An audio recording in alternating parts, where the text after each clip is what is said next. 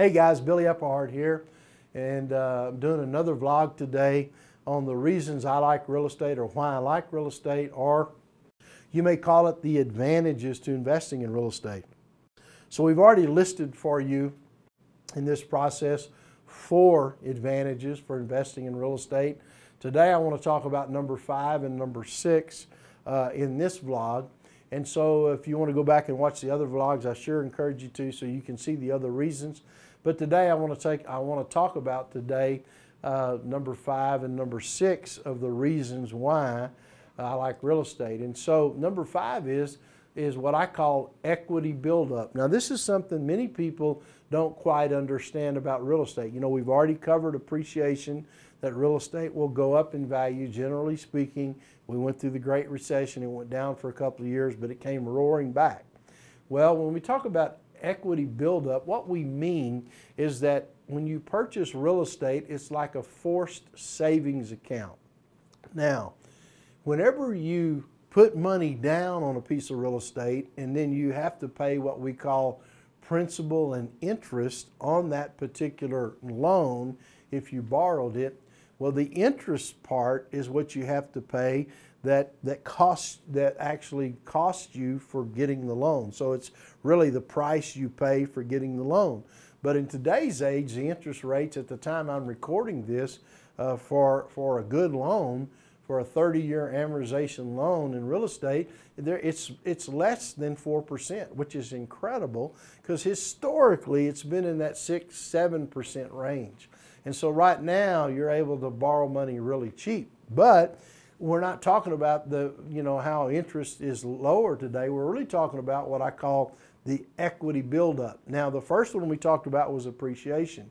So actually it goes up in value. So real estate appreciates and will go up. Now today when we're talking about equity buildup, we're talking about something different than just appreciation. Appreciation does cause your equity to increase, okay, just so we're clear. But when we talk about equity buildup, that's like a forced savings account, what I'm really talking about is paying down your principal.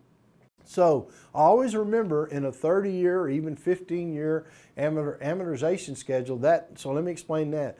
That's what the bank or the lender issues you, and it shows you how much principal and how much interest that you're actually paying every month. Okay, so in the beginning of a loan that is amortized, then you're paying way more interest up front. You always pay your interest, and as the loan continues on, it starts changing down here in about the 12th year, 13th year, where you actually start paying about the same in principal as you are in interest.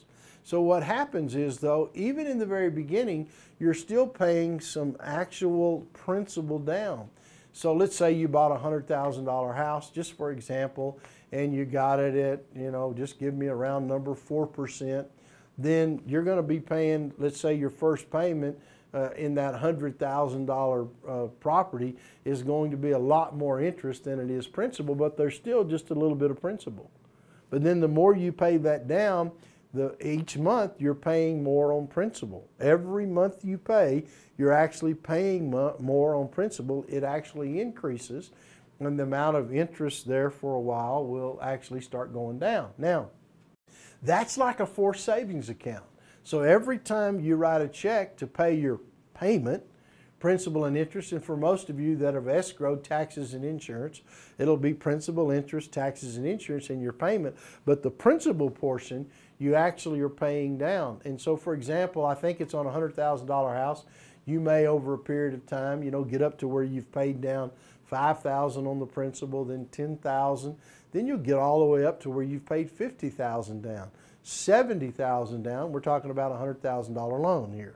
And so the point is that not only is the house going up, typically speaking, because of appreciation, but you're also paying the amount you owe on the house down. Now you're paying that plus interest, but that part that you owe on the house actually comes down. I call that like a forced savings account. So in other words, every month when I pay on that, I'm paying down what I owe on the principal of that house, and it's like putting money into a savings account because what I owe gets less and less. And then the next reason, number 6, that I like real estate, and I'll handle this one pretty quickly, is what I call control. Now, there's a couple of things about the control of real estate that I love, and let me contrast it for you. If you go buy, let's say you buy Apple stock. Now, Apple's a great stock at the time that I'm recording this particular vlog. But you know the thing about buying Apple, you have no control. Now, you could buy it or sell it. For those of you that are more sophisticated, you know what I mean by putting a stop loss, for example, on the stock, so if it goes down, you can sell it. But really, the control you have in that is buying and selling. You can't control how many jets the CEO may fly on for the company. You can't control how money's spent. You can't control how money comes and goes. You can just buy the stock or sell the stock.